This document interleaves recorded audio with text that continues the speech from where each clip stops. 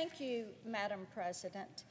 We have all watched what has happened with the Iran strike this weekend, and my colleagues across the aisle like to say that they support Israel, but in this moment of peril for the world's only Jewish state, I fear that what they're doing is deciding to play politics. And in the months after the October 7th attack, they insisted on tying aid for Israel to supplemental packages that do not have the votes to pass through both chambers. Now, Republicans have been very clear. Any supplemental bill that fails to address the security crisis at our southern border is a non-starter. We already have a solution to President Biden's border crisis. It is H.R. 2, the Secure the Border Act. But for almost a year, and bear in mind, that border security bill landed over here May of last year, so it's been almost a year. And our colleagues, the Democrats, who are in charge, have refused to bring that up for a vote. Now, Democrats voted to table different measures that came along. My colleague from Kansas is going to have one in a few minutes, and they're going to vote to table that also, and they're going to object.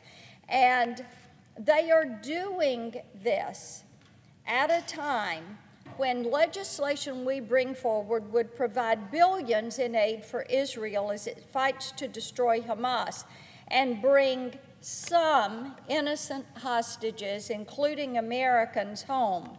Now, the reason the bill, and this is their reason, they say the bill would pay for itself, my colleague's bill that he's going to bring forward, because it would use the Army, it would use the funding for Biden's Army of 87,000 IRS agents. They say they don't like that. And Democrats would rather hound small businesses on Main Street, which we know most of those would be targeted toward, than deliver aid that is necessary for our closest ally in the Middle East. Now think about what they're saying when they say this. They would rather keep those IRS agents than to give this aid. They would rather tie aid to Ukraine. They would rather tie it to Taiwan. They don't want it to stand alone. And so for months, they have delayed. And now, after these months of delay, Iran, for the first time ever, directly attacked Israel from Iranian territory. It launched 170 drones, 30 cruise missiles, and 120 ballistic missiles toward the Jewish state.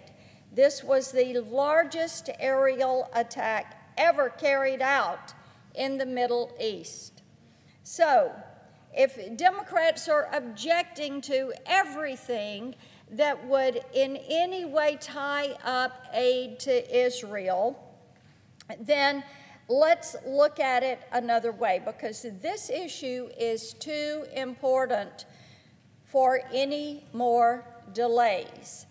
That's why I'm calling for unanimous consent for S-3168, the Israel Supplemental Appropriations Act. This bill is nearly identical to legislation that passed the House and would provide $17.6 billion in aid to our cherished ally, including $4 billion to replenish the Iron Dome, $1.3 billion to help Israel counter mortar attacks, $3.3 billion to support U.S. military operations in the region. But my bill does not make any cuts at all to Joe Biden's army of IRS agents. It doesn't make any cuts to the budget. It doesn't have any offsets.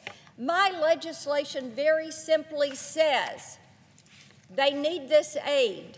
Let's send this aid. Let's make certain Israel has what they need to protect themselves.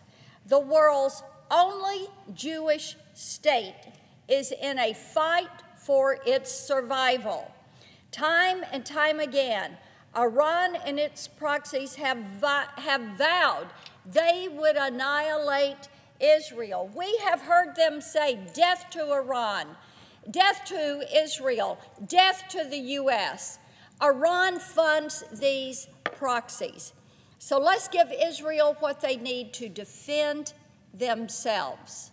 Let's do it unencumbered, no offsets. Let's all stand together, and I would ask my Democratic colleagues, how much longer do you think Israel can wait? Let's push this forward, and let's allow Israel to have the funding they need to protect themselves without ties to anything else.